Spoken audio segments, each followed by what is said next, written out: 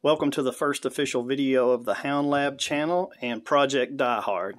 Today we're going to be working on setting the initial timing on this Daihatsu Rocky 1.6 liter. Setting everything up at top dead center. See our crank gear here. Here's the keyway.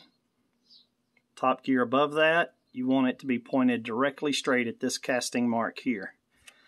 Secondarily, you'll notice this casting mark right here, stamped into the gear. It's going to be pointed. See if I can get the angle here for you. Here we go.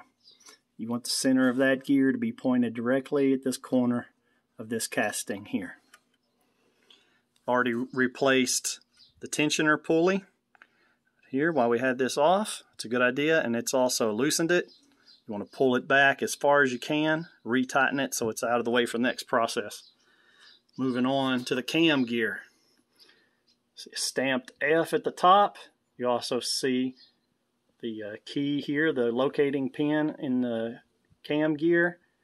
So the F, you want this gear right here pointed directly up, the casting mark here.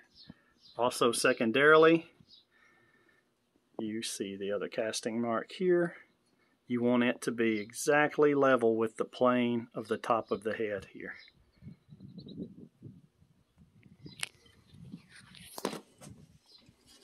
Now, I have a Gates belt, new belt for this. What I want to attempt to do is keep this marking here on the top, right on that top. So I want to place it on here. I'm going to hold this in place.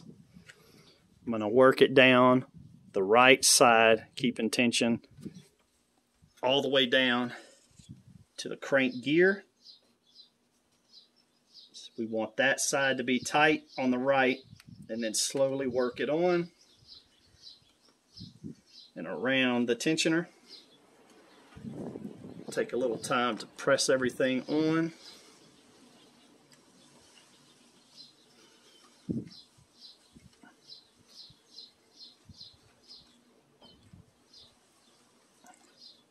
It is a little bit tight. That's okay, as we want to make sure that we have all the slack out of the right side.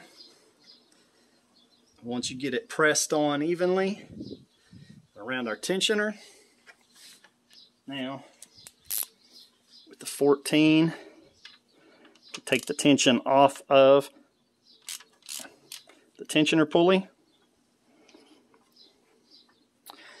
And after you do that, be a good idea to double check to make sure you haven't moved anything in the process. The cam isn't that easy to move, but you may find that the crankshaft pulley, when it's a top dead center, may want to shift a little bit. So just recheck everything. Make sure you haven't gone too far with the movements there and everything is still lined up as it's meant to be. Once this tensioner is over, go ahead and tighten it back up.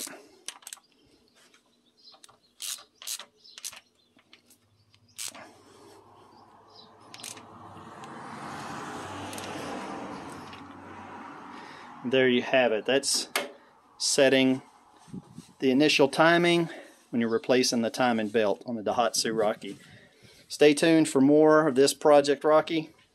It's going to be fun.